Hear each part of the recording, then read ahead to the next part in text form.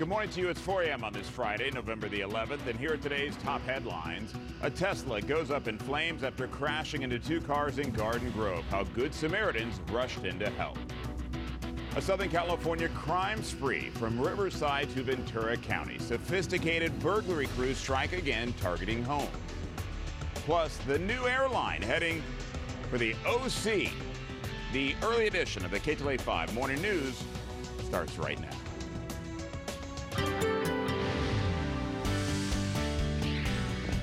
We made it!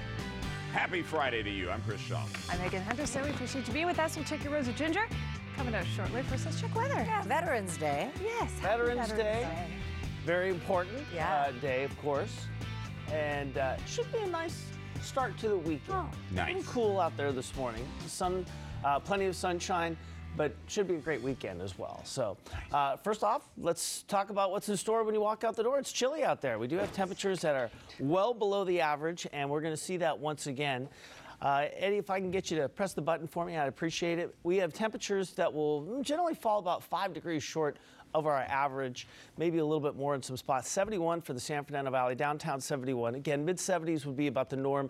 We do have increasing clouds. Some areas did start to feel those winds picking up a little bit overnight, and we do have some windy spots, especially in through parts of Inland Orange County. I know the IE coming out of Riverside, Corona, Chino, you're looking at some windy conditions. We still have that freeze warning in the high desert up to 9 a.m. this morning, so we got to wait for that sun to come out and start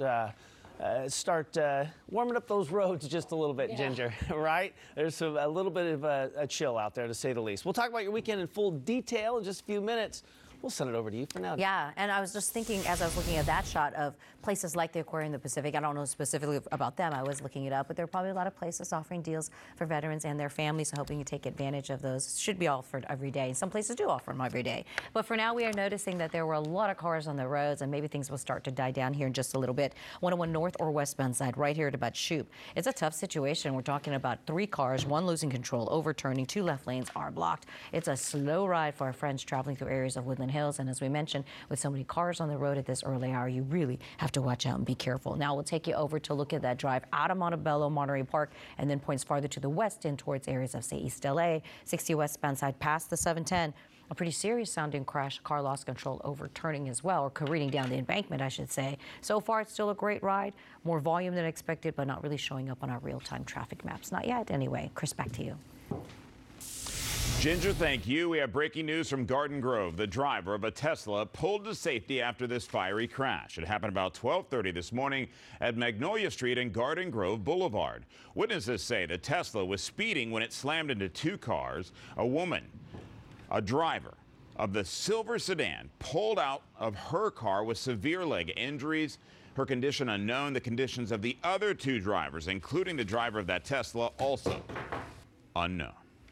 It was an unusual scene in Santa Monica last night after a pursuit standoff ended with police letting the driver go. Sky 5 was overhead as dozens of people watched. It was around 10 o'clock on Ocean Drive, north of Colorado Avenue in the Santa Monica Pier. Standoff lasted over an hour before Santa Monica police eventually appeared to terminate it for unknown reasons. Driver was eventually seen slowly driving along nearby streets. It's still unclear why it started or if any arrests were made.